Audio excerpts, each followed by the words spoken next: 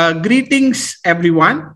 Welcome to the 163rd session of the online Optom learning series and OOLS. And for today's session, I'm very happy, privileged, and proud to have with us Dr. Donald Ezekiel. I would say Dr. Don because everybody knows him and loves him by this name. With over vast experience of over 4 decades, he is one of the most experienced lecturer or presenter we have onto this OOLS platform.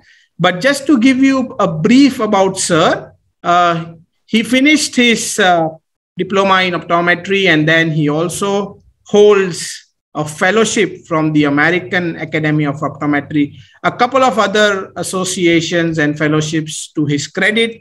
He has over 4 decades more than experience in terms of practicing optometrist in Australia, in Western Australia to be more precise. He is a founding fellow of the Contact Lens Society of Australia and also an honorary fellow, life member of the International Society of Contact Lens Specialists. His journey began when he started working with a contact lens pioneer, Dr. Joseph Delos, and where he started learning about contact lenses, which, you know, initiated all these thoughts about what his work is all about today. And he's inclined his practice towards scleral lenses, wrote many book chapters, publications, and taught a lot of people throughout the globe how to fit scleral lenses, what are scleral lenses all about. And he's also been awarded by the Australian government for recognizing his contribution to contact lenses. And in 1999, he was awarded the Australia's 3rd highest award as the Member of Order of Australia's AM.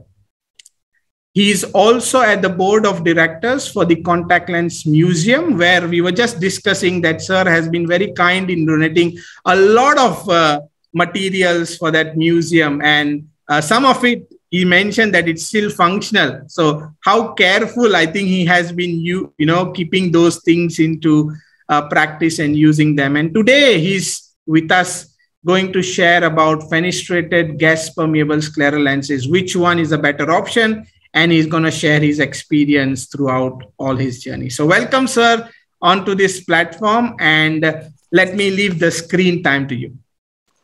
Thank you very much, and thank you for inviting me. That's very good, nice of you. I live in Western Australia, right down here on the left-hand corner. We're actually in the most isolated city in the world, which is a disadvantage, but it has its advantages, because if I have a patient come in and I don't know what to do with him, I've got no one to ask. So I have to sit down and work it out. And that's not so difficult. Well, everything is, if you work from basics, it's easy enough to do. Now, if I just go to scleral lenses, this is a slide from Bob Keating. He is a very famous American optometrist. And in 1981, I think he was the editor of Contacto. That was a very prominent contact lens journal at the time. And the results of a survey which he instituted was that he asked the 10 contact lenses practitioners don't want to know about. And the lens that topped the list was the haptical scleral lens. And that's no surprise, because in my travels, when I used to do workshops around the world teaching people how to fit scleral lenses. I had a prime time 1 hour at the American Academy of Optometry, and where I spoke about scleral lenses and showed them how to fit them. I think there was just 3 or 4 people that followed it through. It was just too difficult, but maybe in America, that's how they work. They want a quick fix, and scleral lenses often takes a little bit more time. So this is how the gas permeable lens evolved. I was introduced to scleral lenses by my pathology lecturer, an ophthalmologist called Ken Barton-Brown.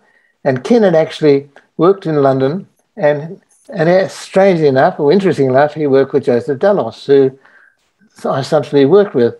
And in his lectures, he always alluded to the benefits and the great use of scleral lens. A scleral lens he could fit and people could see. And that was the only option they had. And that probably introduced me to my first introduction to scleral lenses. My father was an optometrist, and he was always emphasized to me that the world's changing, and the world of a specialist is very important. So if one could get a specialty, then you would be very successful. So I guess this is my first introduction. Now, I'll just go back a step. 1967, I was very fortunate to work. I went to London, I got married, and I went to London with my new bride 4 days later. And I went to get experience in contact lenses. I had in Perth, I went to the East Coast, and I spent a month with a very prominent practitioner, Lloyd Hewitt, who taught me how he fitted scleral lenses. But then I went to London, and I went to a city, the Northampton Polytechnic, now the City University, and Bob Fletcher was the head of the contact lens department then, and I fronted up and said, I'd like to do your contact lens course. And he said, well, it's booked out for the next few years. We only have 12 people there, but you can be number 13. And he was very, very good to me. I also had introductions to Moorfields Eye Hospital because I was doing honorary work at the Royal Perth Hospital, the major hospital in Perth.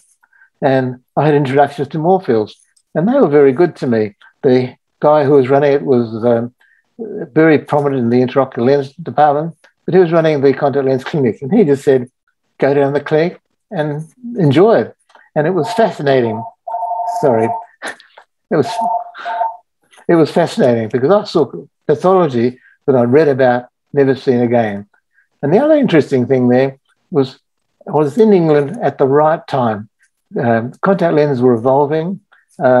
Montague Rubin was a registrar who became the head of the department, who I knew well, became a good friend. The top people, I think, in the evolution of contact lenses were there. Norman Beer was had the best contact lens practice in London. Monty Rubin, I've mentioned. Philip Cordrain and David Clulo owned contact lens manufacturing, which became Sauflon. And they had a fascinating setup there. They were ahead of their time. Everyone else was using HEMA, but they were using high water contact lenses. And George Nissel, who was making equipment. So I knew all these people, and I was fortunate that I managed to get a job for Joseph Dallos. Now, Dallos was the first, he and Norman Beer at the same time described fenestration, because prior to fenestrating a lens, patients could wear a scleral lens for about 4 hours. Oxygen deprivation would come in, satless veiling, and that's all they could wear it through. But they described how to get, by fenestrating, a lens could be worn all day. Interesting enough, I really think someone up there's pulling strings, because when I thought I should go and get some practice in a practice, I went down Harley Street, and for some reason I went down turned left to New Cavendish Street. I don't know why. And there was a optical business called Hamlin's. So I went in there and said, you need me. I fitted corneal sclerals. And the guy said, well, we don't do the contact lenses here. Opposite is our contact lens department. And a guy there called Joseph Dallas runs it. Very difficult to work with, It's very hard to work with him. So I went in there and we got on perfectly. I told him what I'd done. He said to me, you don't know anything, I'll teach you. And so he offered me a job. So I thought, this is a bit interesting, too easy. So I rang Bob Fletcher at the university, who I'd done the course with, and said, who is this guy? And Bob said, just get your contact lens book out and look at the first page. And there was Joseph Dallas. And he was the first one to take an impression of an eye, the first one with Norman Beer to fenestrate. And I sat with Joseph Dallas and said, how did you work that out? And he said, well, when you fit a scleral lens, you put it on the eye and you push hard, or push firmly, and any area of blanching, you grind away. he was fitting only glass lenses, and he was grinding away this area of contact, and he made a hole in the lens. It takes a little while to make a glass lens, so he polished the hole, apologized to the patient and said, we've got to make you a new lens. This hopefully will tide you over. Come back in on Friday in a week and I'll get you a new lens. The guy didn't turn up for 3 months. And when he came in, Dallov said, what's going on? Where have you been? He said, well, I didn't come back because I was wearing it all the time. So Dallov said to me, then all we had to do was work out where to put the fenestration. Now, he was very, very interesting, Dallov. And I was fitting, I came back to Perth and I started fitting scleral lenses. And there were ophthalmologists in Perth who were trained in the UK, and they were familiar with the benefits of a scleral lens. Patients were referred just to scleral lenses. And the head of the children's hospital was an ophthalmologist,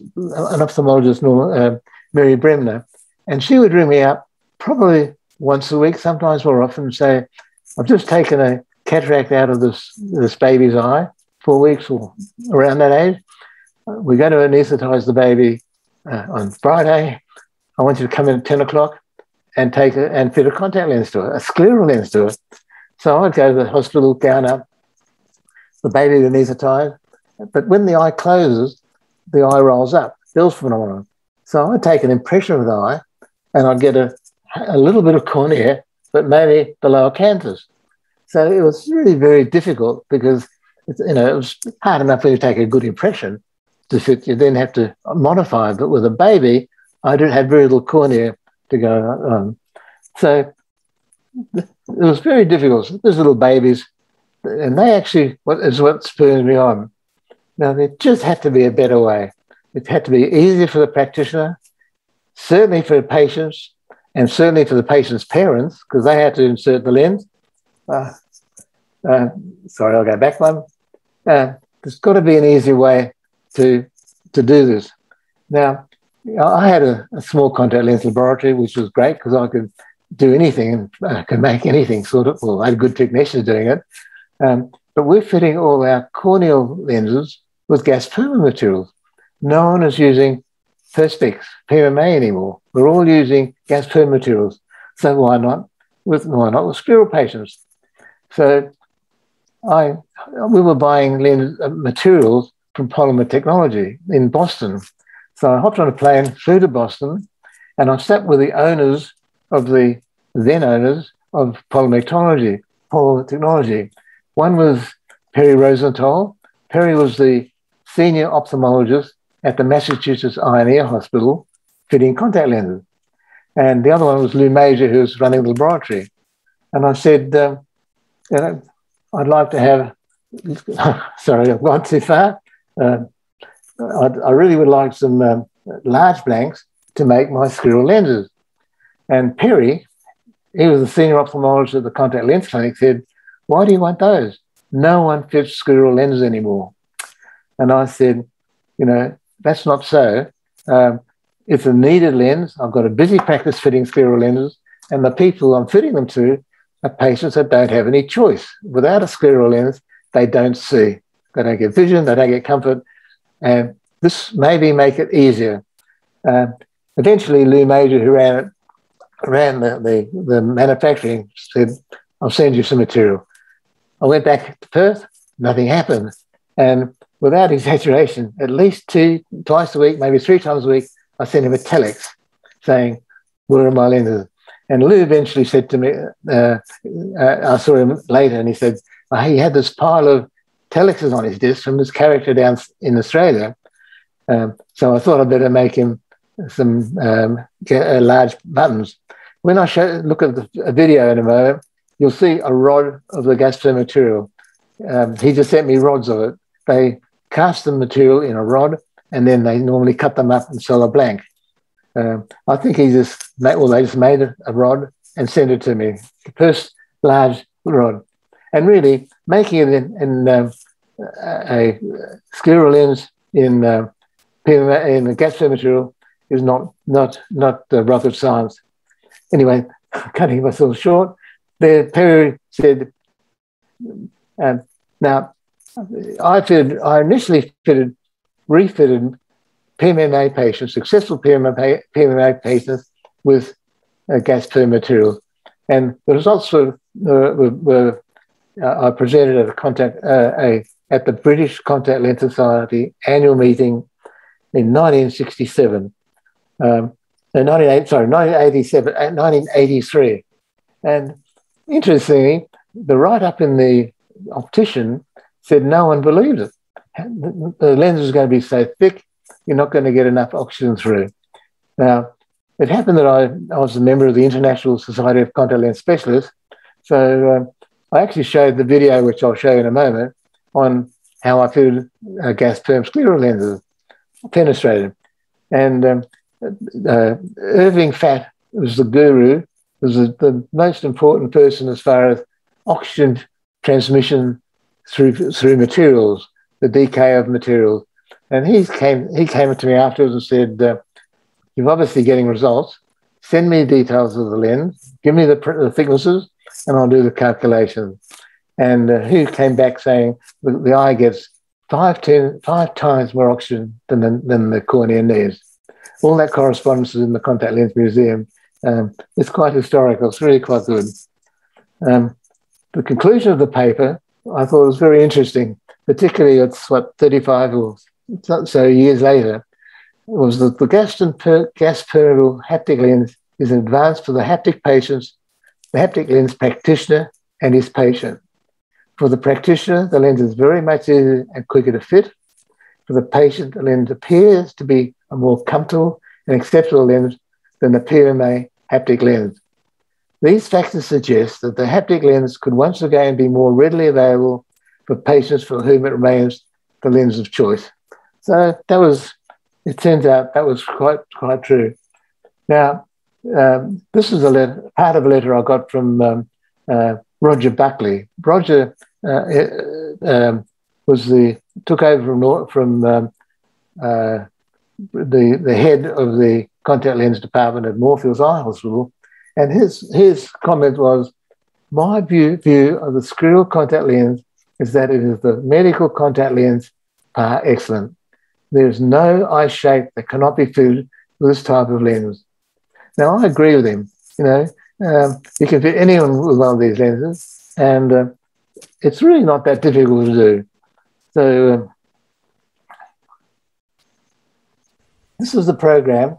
This is when I had read, when the paper was published, a lot of practitioners around the world contacted me and were interested.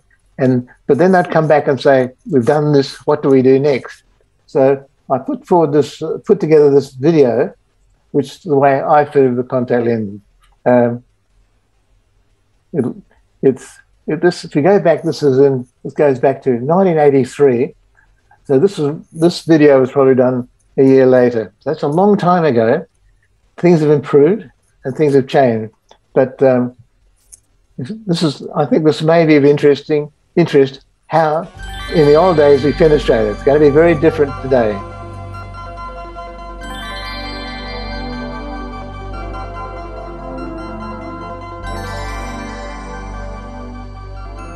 The scleral lens is the only lens option for patients who must wear a rigid contact lens but cannot tolerate a corneal lens, and for those pathological cases where a rigid, stable lens is necessary.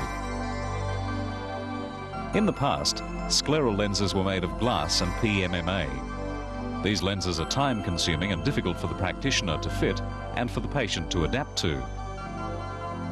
As a consequence, the scleral lens has become a lens that has been generally overlooked as an optical aid that is readily available for the patient, when it is often the only optical aid that could be used to give effective optimal vision.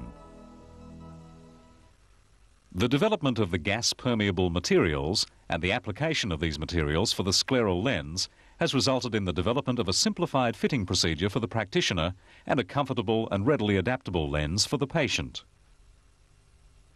The advantages that scleral lenses offer over other lenses are well documented.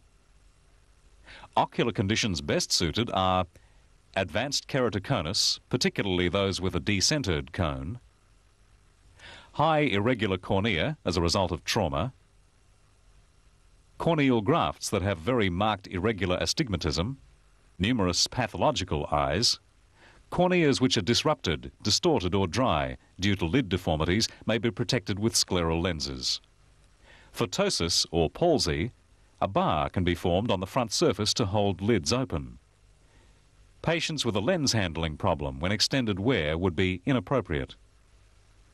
As gas-permeable materials are heat sensitive, the moulding of gas-permeable scleral lenses is difficult.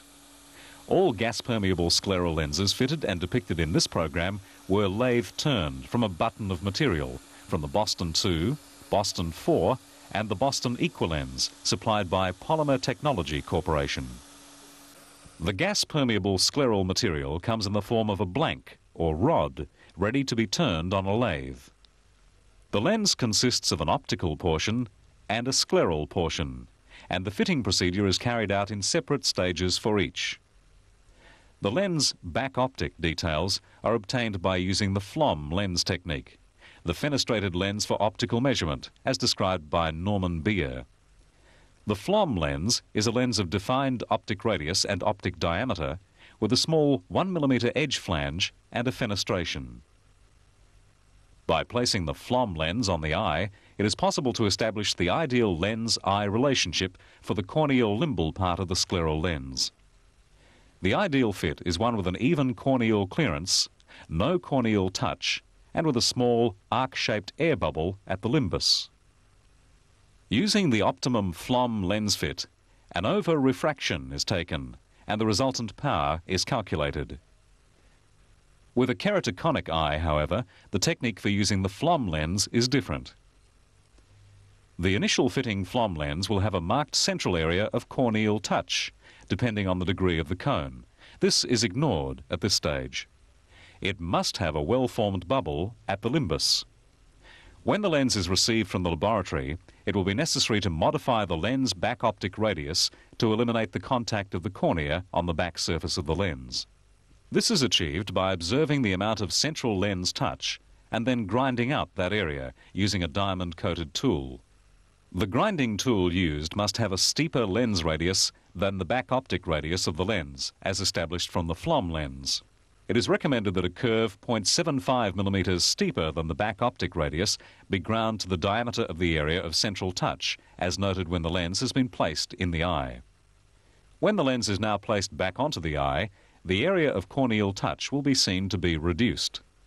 Repeat the grinding using progressively steeper tools by 0.75 of a millimeter until corneal touch is eliminated and an alignment of the cornea to the lens back surface is obtained. It is important that an air bubble remains at the limbus at all times. The effect of grinding the back surface adds minus power to the final lens. It is recommended to allow an extra +3 diopters to the lens power ordered when fitting a keratoconic eye to allow for the power change caused by the central lens grinding. The scleral fit is established with the aid of a scleral fitting set. A recommended set would consist of 3 lenses with radii of 13.5, 13.75 and 14 mm, and an overall diameter of 24 mm. The lenses have a steep central radius to ensure total corneal clearance, so that the scleral fit only can be evaluated. The optimum scleral fit is one that has a balanced and even bearing surface over the entire scleral surface. The fitting lens is inserted and gentle pressure applied to the lens as the patient looks in all primary directions.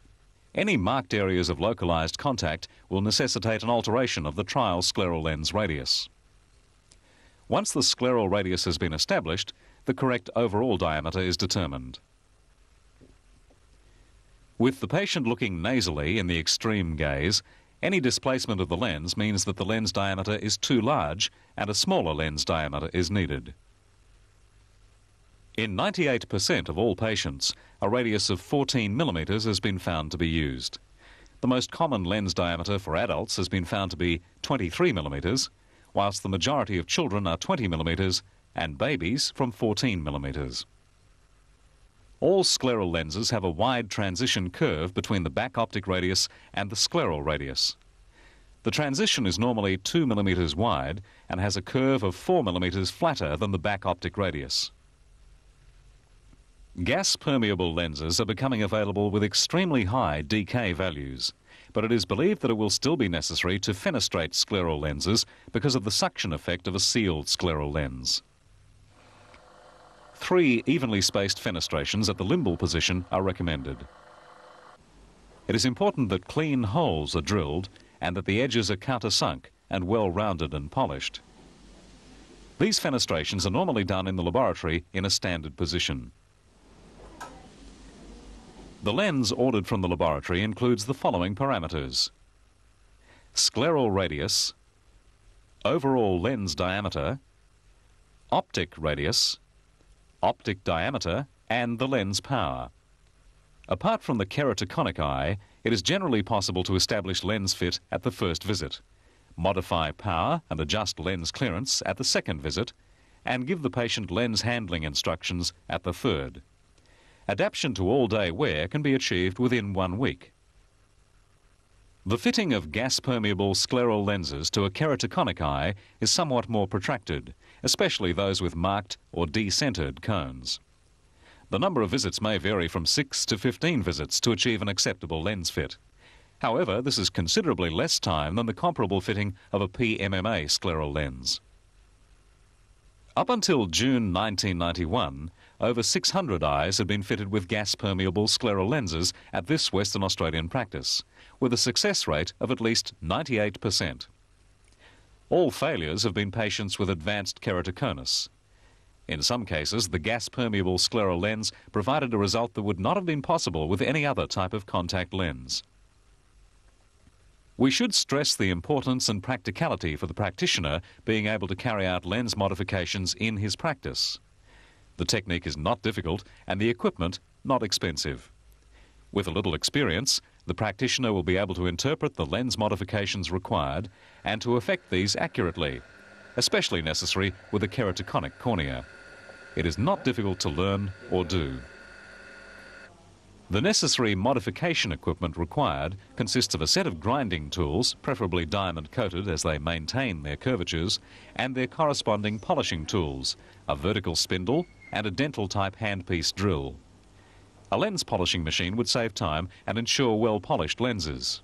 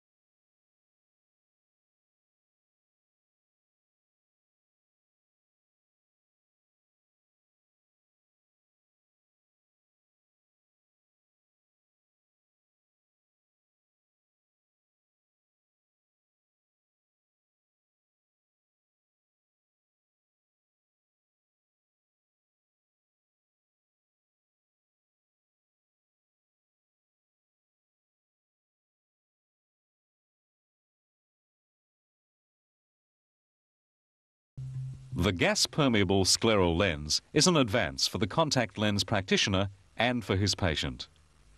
For the practitioner, the lens is very much easier and quicker to fit. And for the patient, the lens is a more comfortable and acceptable lens to wear than the PMMA scleral lens.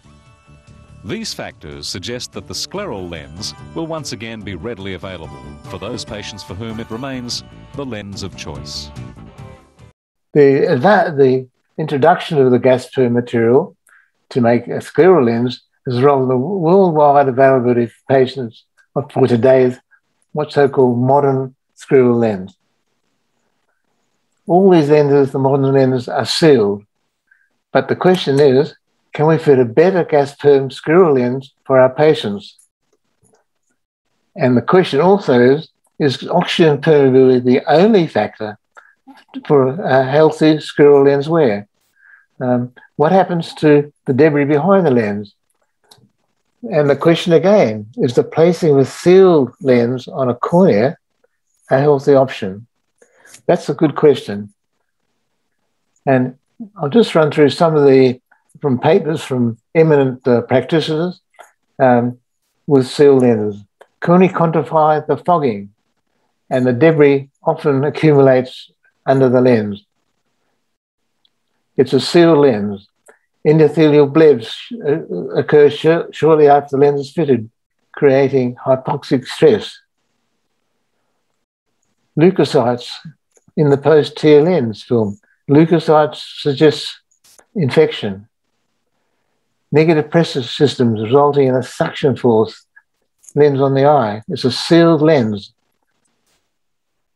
The increased intraocular pressure by up to 5 milligrams after 4 hours wear. A sealed lens is the oxygen, the tear exchange is less than 2% with a sealed lens. But we're getting excellent results for them with a sealed lens, the modern scleral contact lens, gas-perm scleral contact lens. Can we do better for our patients? Is a fenestrated lens a better option? Now, initially, that was described by Norman Beer and Joseph Dallas. This is a slide that Norman Beer put out. He was the first to develop with Dallas, but Norman actually patented the lens, patented the fenestrated scleral lens. And this is the from lens, exactly as you saw in the video. You've got a little air bubble, and it's such a good system because when I learned in Australia how to fit the lens, you took a K reading, went 0.7 millimeters flatter, and that was the back optic radius.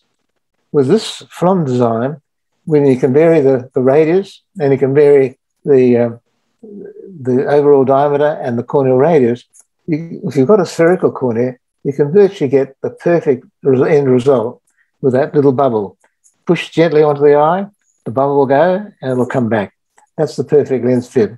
Now that was this is the system I used. We actually developed a keratoconic Flom lens, fenestrated lens for optical measurement, where the conical back surface was a radius was on the back surface of the lens. A whole series of lenses, so it really it reduced the number of modifications one had to do. Now the fitting change from with a gas perm essentially moves from a glove fit with a seal lens to an entirely non-suction lens, and this I think is a huge advantage. The seal lens must avoid a bubble. An air bubble is important with a fenestrated lens, so we need an air bubble. And the beauty of it is, every time you blink, the lid pushes the lens back on the eye, and you've got this pumping action, so you get a continual interchange of tears. If you get any debris under the lens, you've got a blocked or got some rubbish in the fenestration. Easy to clean out without disturbing the fenestration. Very, very clinically, I just got a toothbrush, moisten the end of it, gently push it through the lens, blow through it, you've got a clean lens, a clean fenestration. But the pumping action, I think, is very important because not only you're getting a constant interchange of tears, nice flushing of fresh oxygen to the lens, to the cornea, and flushing out any debris that should be there.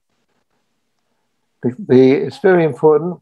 This limbal area is very, very important. The limbus is got to be clear of any pressure or any contact. You've got a nice little junction there, and you get a nice interchange of tears all the way around. So that's, I think, is very, very important. I never fitted a seal lens. I've only fitted fenestrated lenses, and I have done for, do I dare say, 35, nearly 40 years. And I've seen patients who are due to have corneal grafts, fitted this lens, they come back every year. If they're an adult, you can just polish the lens. The lens will last, not good for visitors, but the lens will last for many, many years. When you fit a lens, and this is Dallas's teaching, the largest bearing surface possible. The more bearing on that intensive sclera, lifted off the cornea, it's just great. A very comfortable lens, even weight distribution, and stable and comfortable. Now, this is a classic case where you need a very, very large lens. This lady has got that top lid's not working, so we made a lens here, and it's got a little ledge on it to hold the lid away. But you needed a large lens because you've got to anchor the bottom of the lens and the lower sulcus, so that the lens sits there and the ledge is effective. If you have a small lens, the lid will just push it down. So that's the result. Doesn't look so good, but you can see a large bearing lens, the better. The other advantage of a fenestrated lens is you don't have to fill it with solution before you insert it. You just wet the lens as you do with a normal corneal lens, slip it in, pull the bottom lid down. Nothing more to do. That's really very, very easy. Particularly for babies and old people.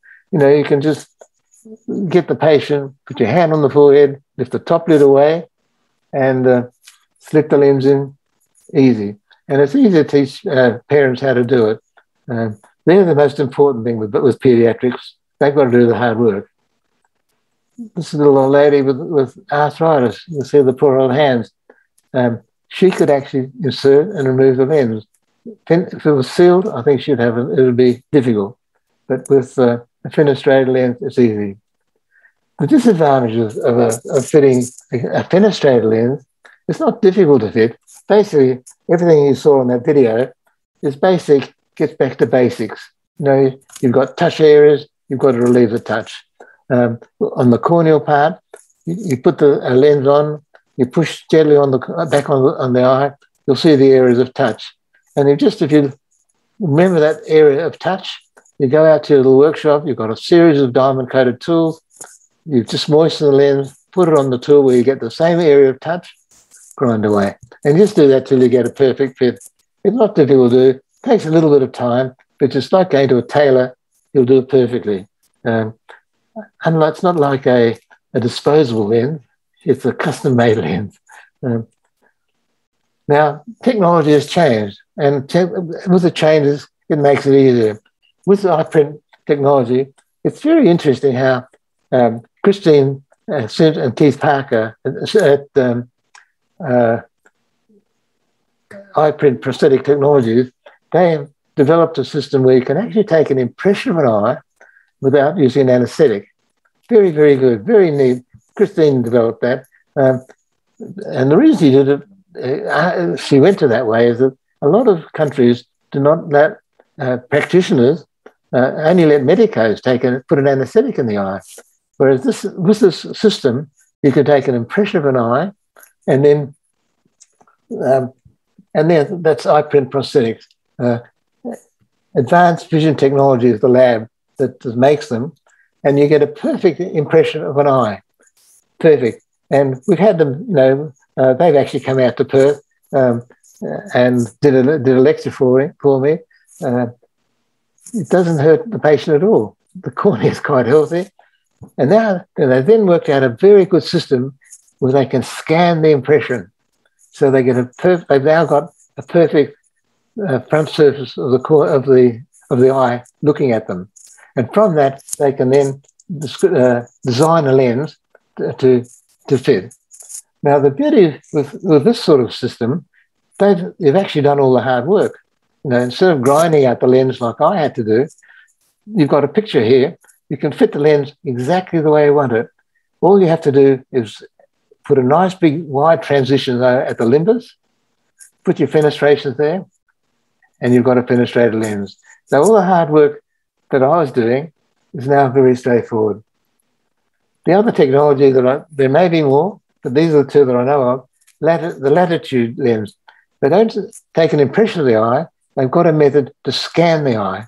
So once they scan the eye, they've got exactly what, or similar to what Christine Smith's done, taking a mold of an eye, but you've got a scan of the eye. Again, like the, excuse me, I'll just go back one. Like you've got the scan of the eye, and you can then, it could be so straightforward. Put a limbal clearance, put your fenestrations there, you've got a fenestrated lens. And that's a profile of a latitude lens. It's all bumpy and everything. In my day, we had only spherical lenses to make for the sclera. But, you know, it's not a glove fit, the lens that we're making. It's a loose fitting lens. As you know, it's not suction on the eye. It's moving. Every time the patient blinks, the little pump axe works. The tears get interchanged. But that's in today's technology, you can actually fit it precisely. The fitting of the lens is straightforward. And the benefit of fenestration, for me, and I've done this for probably 40 plus years, you just don't get problems. You know, once you've got it right, and it's not rocket science to get right, it's just a matter of looking and doing whatever modification you do. You get a pumping action, great interchange of tears, fresh oxygen to the cornea, no rubbish under the lens. All the debris is eliminated. It's pretty straight. You don't get any fogging. You don't get deposits. You don't have to fill the lens with solution before you put it in. You don't have fancy ways of doing it. You just wash it, slip it in, and you get it out the same way as you get a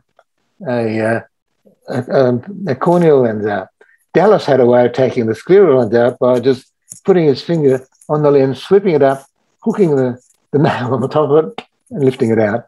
But the way we do it with a corneal lens, it's very, very straightforward. It's not a glove fit lens. I think that's important. It's not a sealed glove fit lens.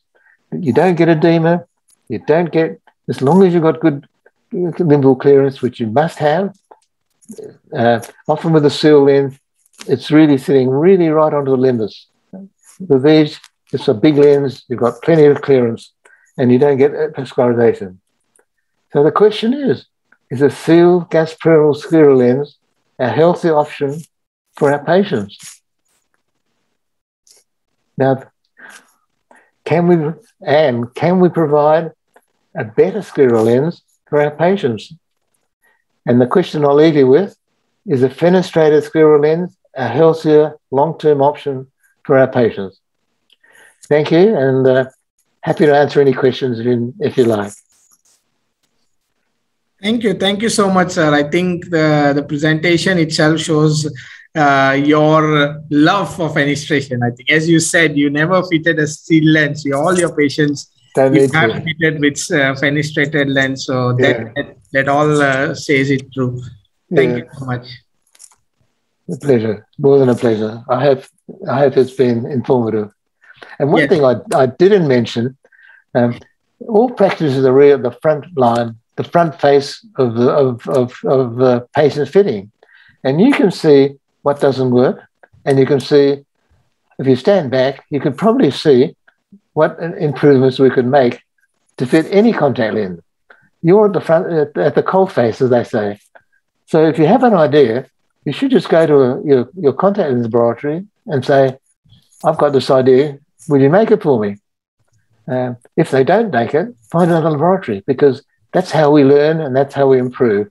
So we depend on all practitioners to observe and dream and make suggestions, because we can always do better. That's right. Yeah. So thank you so much again for sharing that. One question again, which came up very early on, asking about, was there any particular patient or case where fenestrated did not really work? I mean, it came on earlier, but I just thought I'll ask you, because your presentation, you told us that you didn't fit any non-fenestrated one, but any patient you came across that didn't work, maybe you fitted a corneal GP or probably didn't fit a lens. Was there any such case? Sorry, I'm just sharing the screen. Am I doing the wrong thing? No, we can. It's okay. We'll be able to. No, I think you can fit anybody with a scleral lens. Anybody. And the worse the case, the better the result. It's a very satisfying experience to have patients crying in your practice. You know, I see parents crying, the children crying, or the patient crying. I'm crying. It's just so nice. That's what we're about. We're in the seeing business. I think with a scleral lens, you can fit anybody. I just think I don't like the idea of a sealed lens. I may be wrong, but I don't like the idea. Okay. I think it's wrong to have a sealed. You seal the front surface of the cornea. When there are ways to not seal it, to have a lens that's not a glove fit, a sealed lens. You've got a nice pumping action, takes a little bit more work, but with a new technology, all the hard work's taken out. All you've got to do is, have a scanner or take an impression. But these are available, and believe me, once you do these I found that once I started providing a service to patients who couldn't see, ophthalmologists loved it, because here they're getting these patients, they don't know what to do with them. Great, they refer them to me. I've got the problem. And being isolated, if I know one to talk to, we had to work it out. And if you always go back to basics, you can work things out. It really is, as I keep showing that slide, it's not rocket science. It's really a matter of application. Awesome.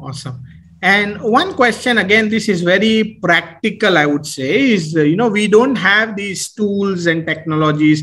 I mean, you did mention it's not a big investment. It's just a small drill hole machine and all of that.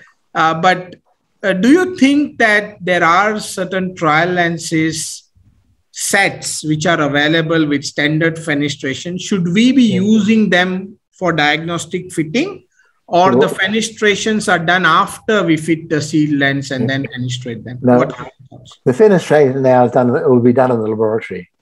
They fenestrate, they polish it out, countersink, all should be done perfectly. I think if we really look ahead, the way I did it is pretty straightforward. It's basic stuff.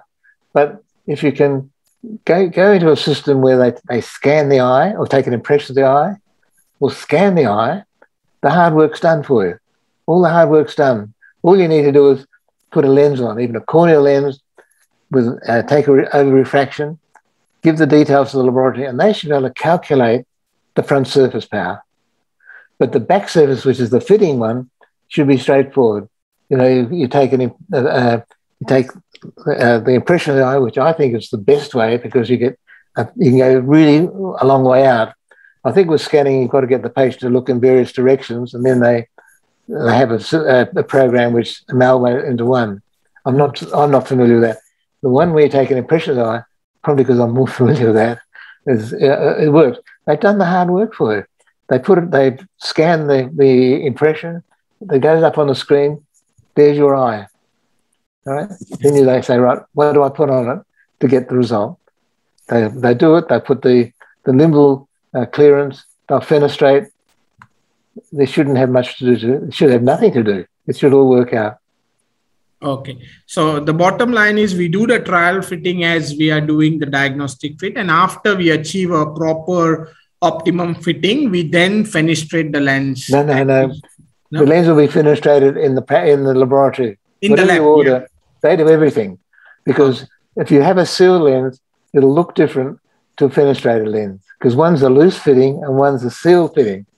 So once you loosen it up by having a nice transition at the limbus, it's not going to be so. It's not going to be the same fit. Okay. So you do if you can scan or take an impression, that's the future of it, I think. And there is an investment to do it, I'm sure. But once you do the first patient, send it back to the doctor, you'll be flooded. There's a lot of patients out there that need it. They do need it. I had a very busy practice doing contact lenses. I was lucky to have making my own lenses. I could try anything. I could go down to the lab and say, look, this is what we want to do. And for example, I've developed a soft translating bifocal. And, I'd put it in the eye. It didn't work. I'd go down and say, well, this is one thing Dallas taught me. If you have an idea, say you want to have an idea of a X lens, try it. If it doesn't work, you've got to change something. So change something, but not a little bit. Change it quite a big bit. Like with a translating bifocal. I put it on, it doesn't translate. What do I do differently? Do I increase the ledge on the bottom? Do I make it looser? Just change it a long way. And you've either gone the right way, which is fine, then you'll just come back to make it comfortable, make it do exactly what you want. We've gone the wrong way. Then you go the other way. And it really is basic when you think about it. And that's Dallas. I learned a lot from Dallas. He was a good teacher. That's right. So probably that's the reason you mentioned in the video. I think it would take a couple of visits to get to a final fit, because the fit may change. And once you put the fenestrations and all that, you want to achieve the good fit, right? Good. Well, the new technology, when they have a scan of the eye or an impression of an eye, which they then scan, you've then got your eye looking at you without, and then you could design the lens to go on top. The laboratory should do that for you. So you put your power on the front surface, a nice transition, and fenestrate. Now, the lens will drop back on the eye, so the lab will have to allow clearance, make it a little bit steeper in the center, so when it drops back, it'll be the perfect fit. That's just a matter of them working out. It should be so easy to do. Gosh, I was in the wrong generation. I should have been born now and started fitting lenses. It's so easy. Yeah. I think it is anyway. It's relatively easy now. It is easy. Okay, great. And the other question is, what about the breakage or handling? Are fenestrated lenses easier to break? Is there something which you would like to comment on this one? Not really. I'm not familiar with seal lenses, but fenestrated lenses don't break. Unless you do something, drop it, or, it just shouldn't break. I guess it depends. When you fenestrate the lens, you've got to fenestrate it very carefully. If, you mustn't fracture that. You must round the edges very well. It's all basic. A lab should do it. I mean, it's basic common sense. You don't send out a lens that's got sharp edges. But I had very little breakage problem, if any at all. It's usually caused by the patient doing something that they shouldn't have been doing. Okay, great. In fact, sorry, I've one of those keratoconic patients I showed you. He was going for a corneal graft. He came, not referred to me, or somehow got to me on the grapevine, and I fitted him with a lens. And 10 years later, he had the same lens. He'd come in every year and we'd polish it. Same lens, not good for business, but good for the patient, and that's what we're there for. That's right. Yeah. And again, I think you covered this point in your talk and your presentation about debris and the exchange, tear exchange, and less debris. So fenestrated lens allows very little debris or no debris. That's why it's much more easier, isn't it? If you get debris, it'll mean that there's a problem at the fenestration. It's either not countersunk well, it's nice and smooth, or it hasn't been cleaned properly. There's a build-up of debris, because every time they blink, you should have nice, clean flashing action. Yes. As I mentioned earlier, very, very high-tech cleaning the fenestrations. Just get a soft toothbrush, just gently push it through the lens from the inside, blow through it. You don't have a block lens fenestration. The fenestrations are not that small, I think they're from memory 0.5, half a millimeter. They're really a reasonable size. They're not the very fine ones. We don't have. If you have a problem, it's the fenestrations are not very good, or they're blocked. They're blocked. Okay. So ideally, you would advise patients to clean the fenestration with a brush. They take it out at night. You clean it with a corneal lens or contact lens cleaning solution. Yeah. Rinse it off. Press through with your toothbrush. Blow through it. Rinse it again. Soak it overnight. Okay. Okay. So that's probably something which we have to convey to our patients, that not only clean the front surface and back surface, yes, but make sure that your fenestrations absolutely are clean and not blocked, right? It's a routine. Every time you take your lens out, you do it. If you say do it once a week, they'll forget. Do it every night. No problem. Yeah. And what about patients with dry eye? Any additional benefits for patients who have dry eye with fenestrated lenses? Well, you've got a lens, you've got a tear layer, and you've got a replacement tear layer. So we found it very, very, very.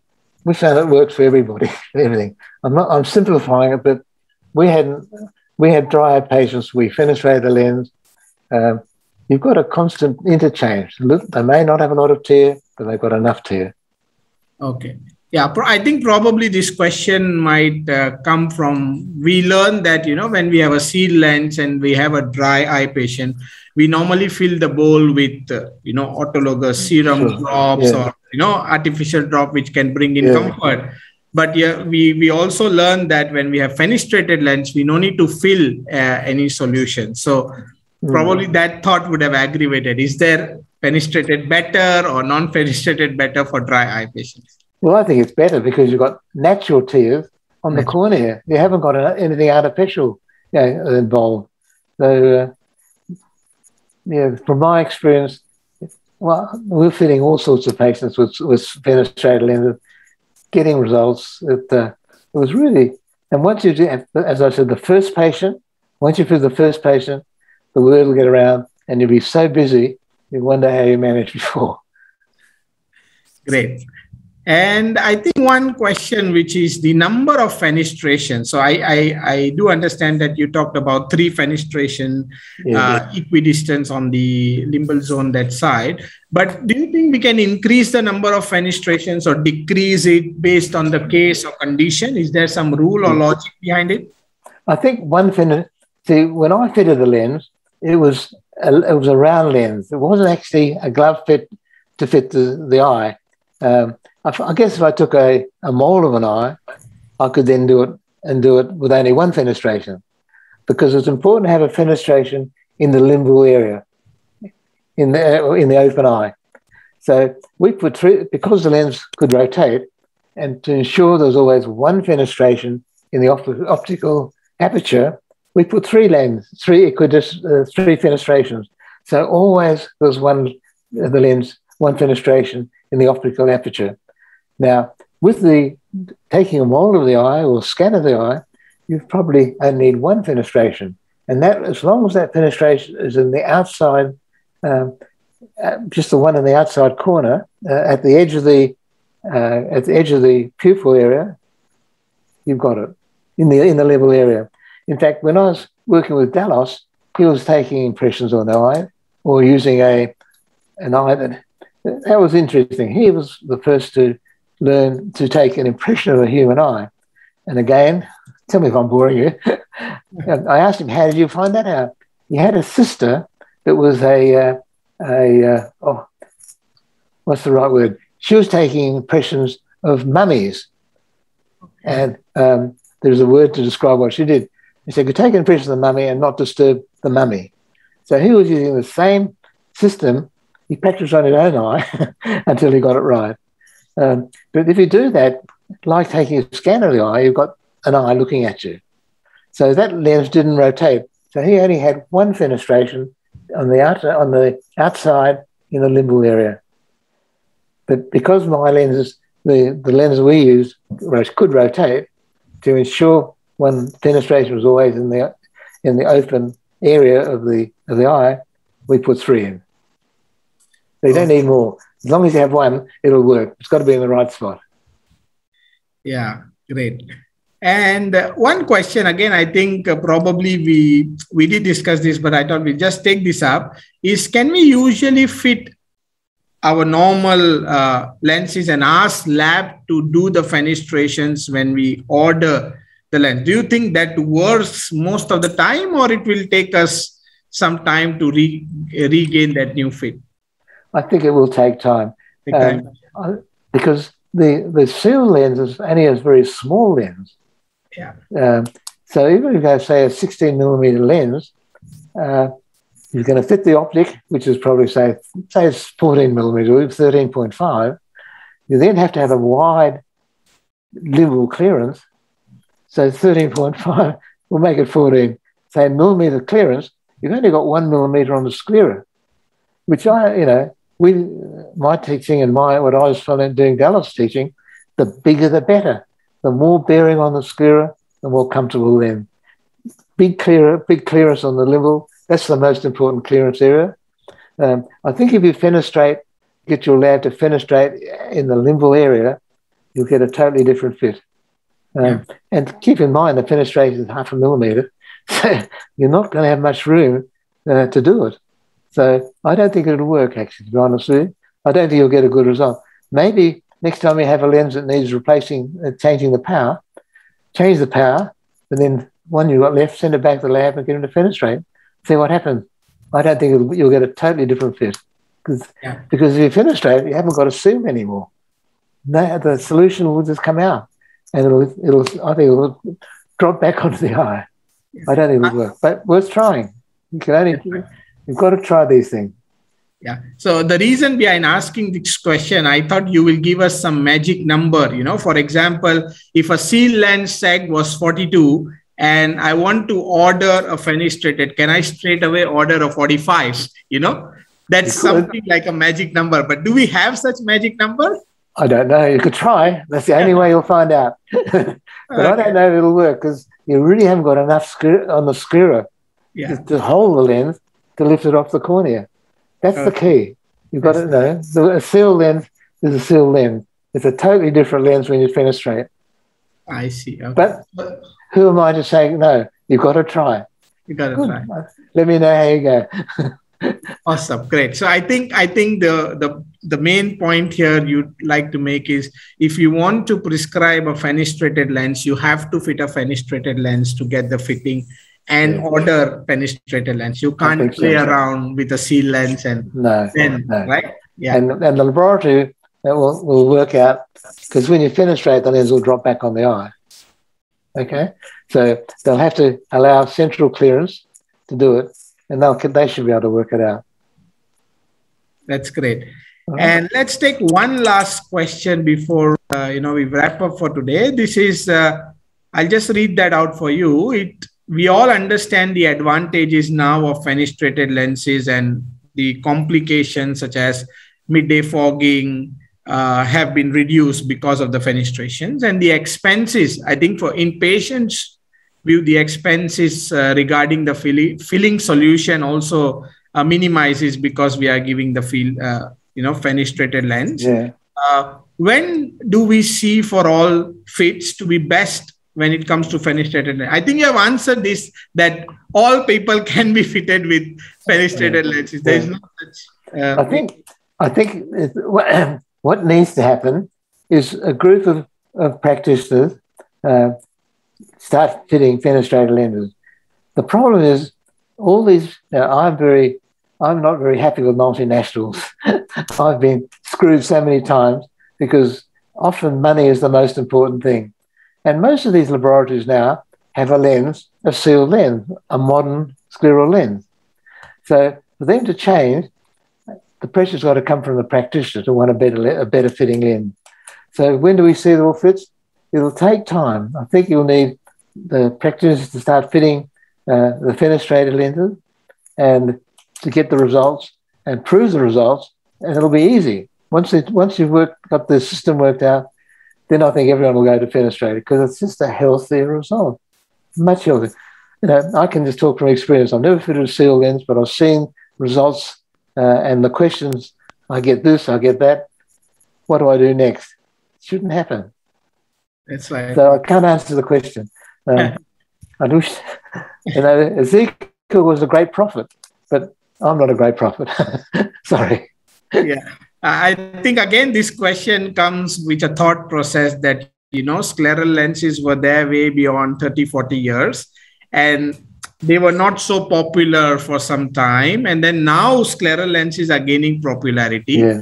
So we want to know when fenestrated scleral lens will get popularity. What's the foresee or forecast in the next 5 years or 10 years? That's what I think we are like to know. The answer will be, it depends. Depends, yeah. That's as close as I can get. Okay. But I think once there are people that are starting to fenestrate, and I think the more people that do and see how the results are so good, that it'll be the norm. Because with the systems or the scanning systems today, it should be so straightforward, so straightforward. Yeah. I wish I was younger. You are. And I think I'm not. So I wish I. You notice in that video, I had hair in those days, a little bit more, but not.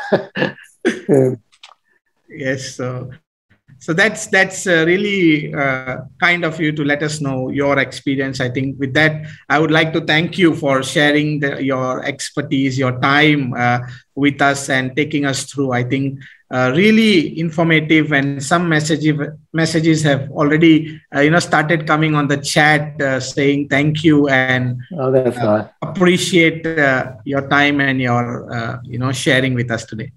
More than a pleasure, and I hope it's been productive and something to think about. Definitely, yes. We do have a session planned next weekend. It's again on scleral lenses, and the speaker is going to take us through some case studies. Take care, everyone. Be safe. I will see you next weekend. Until then, bye-bye. Bye-bye. Thank you. Thank you, sir. Thank you so much. Bye. Pleasure. More than a pleasure. Have a great evening. Yeah. Thank you.